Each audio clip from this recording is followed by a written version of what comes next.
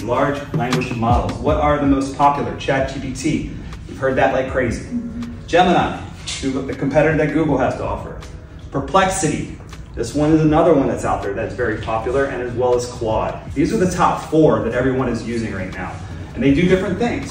ChatGPT. It's most widely recognized as an AI assistant, strong at conversation and content creation. Great for brainstorming, writing, and summarizing. Widely integrated into apps, think like Microsoft Copilot.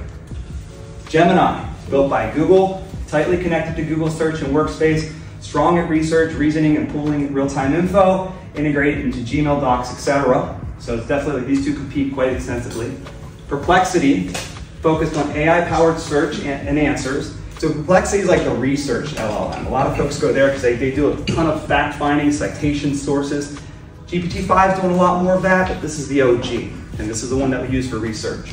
And then Claude. Claude is known for being safe, reliable, user-friendly, great long-term analysis, but really Claude's thing is about coders. A lot of coders really love to take code that's broken, throw it into here, it fixes it. This one's really known for code. So I just want to make sure you guys understood that.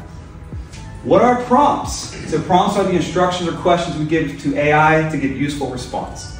It's like talking to a smart assistant, so the clearer you ask, the better the answer. Prompts can be short. Write a Facebook ad. Or detailed. Write a Facebook ad targeting new home owners in Pittsburgh, friendly and professional tone. See the difference there? Think of prompts as inputs that shape the output.